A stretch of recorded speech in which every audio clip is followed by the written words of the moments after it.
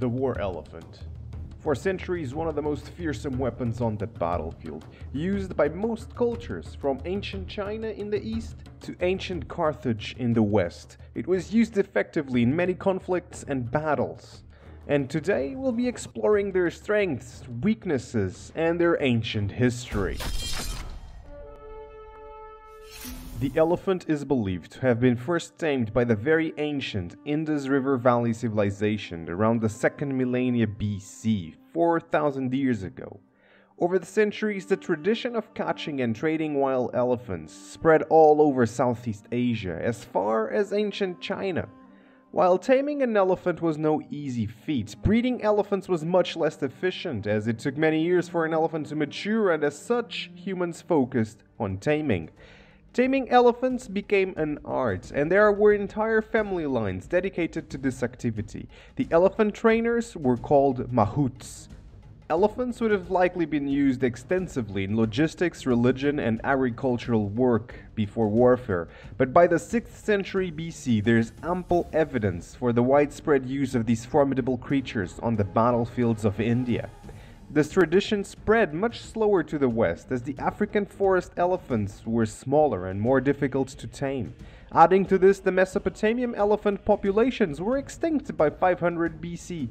The ancient Indian epics Ramayana and Mahabharata, dating from the 5th to 4th centuries BC, elaborately depict elephant warfare. In India, the elephant was considered as an essential component of the military amongst the chariot, infantry, and cavalry. Chariots eventually fell into disuse, but the elephant remained as the warrior's mount of choice. The elephant corps of the Nanda Empire during Alexander's campaign are said to have had anywhere between 3,000 and 6,000 war elephants. The Indian elephants are quite large, going up to 3.5 meters at the shoulder.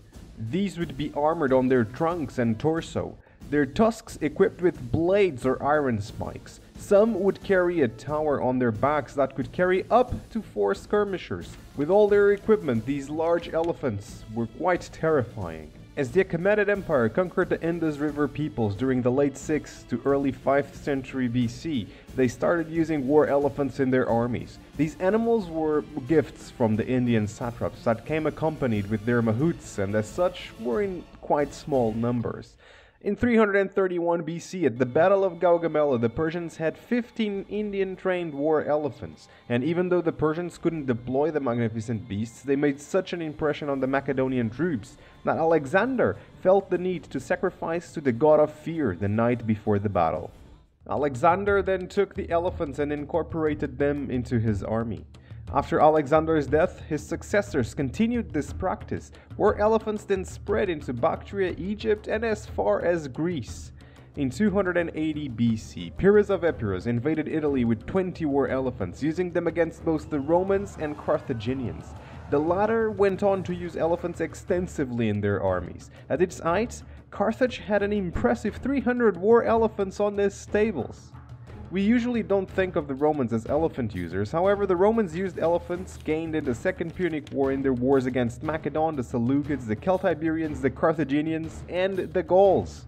In the battles of Cynoscephalae of 197 BC and Pydna of 168 BC between the Romans and Macedon, the role of the elephants has been quite severely underestimated.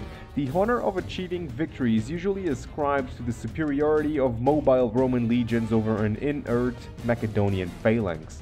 Yet it is forgotten that none other than the elephants gained the Romans victory on the flanks on both battles. The Romans eventually stopped using elephants altogether, and by the late 1st century BC, they seem to have disappeared from the Roman armies completely. Roman and Carthaginian elephant corps were, for the most part, African forest elephants. These would be shorter than their Indian cousins, reaching a maximum of 2.4 meters at the shoulder. While still quite scary, the animals themselves would fear their larger brethren, rendering them unusable against the Indian elephants. And while they'd also wear armor, they'd often not carry towers. African savanna elephants were used in war, albeit to a very limited extent, since they're even more difficult to tame than their forest cousins. Parthia saw limited use of elephants in its armies, but the Sassanids, who succeeded them, made extensive use of Indian war elephants. The war elephants would often be deployed in mass on the flanks. That's how the Romans did it. The successors and Indians would have used them spread out in the front lines. And over the ancient world, they were used to varying degrees of effectiveness. In China, for example, they didn't see much success. Several tactics were employed by all those who had to face elephants in battle, which rendered the deployment of this weapon situational, and it couldn't always be deployed. It is of note how the Romans beat the Carthaginian elephants at Zama. They opened corridors for the elephants to run through and hurl javelins at them. At the Battle of the Hydaspes River, Alexander had his troops do something quite similar. A common tactic was also to scare the elephants. They are afraid of fire and loud noises, and this was a great way to have them turn around and trample their own men. Elephants were a double-edged sword. One of the more gruesome anti-elephant measures was the war pig. Historical accounts of incendiary pigs or flaming pigs were recorded by the military writer Polyaenus and by Aelian.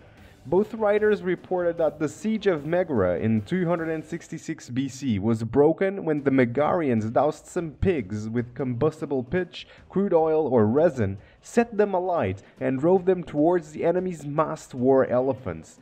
The elephants bolted in terror from the flaming, squealing pigs, often killing great numbers of their own soldiers by trampling them to death.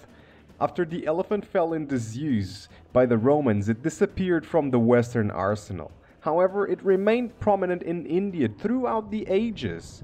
Well, did you enjoy this essay on the war elephant in ancient warfare?